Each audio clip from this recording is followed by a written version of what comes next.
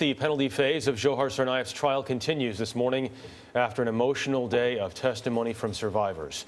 The defense elaborated on a profane gesture the convicted Boston Marathon bomber made in a holding cell in 2013.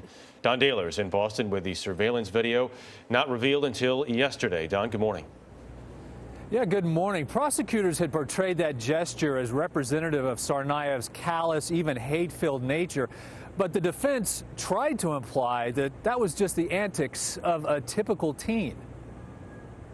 For the first time Wednesday, jurors saw video of a still-bandaged Dzhokhar Tsarnaev in a holding cell 3 months after the bombings.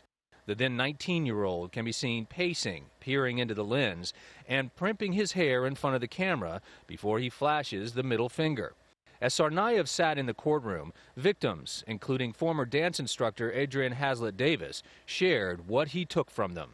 Seen here clinging onto her husband just before the second blast, she recalled crying out in pain. "I thought that because I couldn't hear myself scream," she said, weeping, "that I was dead." Family members of MIT police officer Sean Collier also took the stand, testifying that Collier's mother now suffers from post-traumatic stress disorder and couldn't get out of bed for months after her son's death. Shrapnel from the bomb cost Eric Wally an ankle and his sight in one eye. A BB remains lodged in his brain.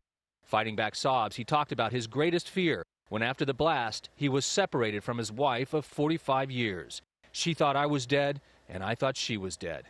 The jury must decide whether Tsarnaev should get life or death, but some relatives of the victims have already made up their minds. 2 of Liz Norton's sons each lost a leg in the attacks. I feel very, very strongly that I hope he gets a death penalty.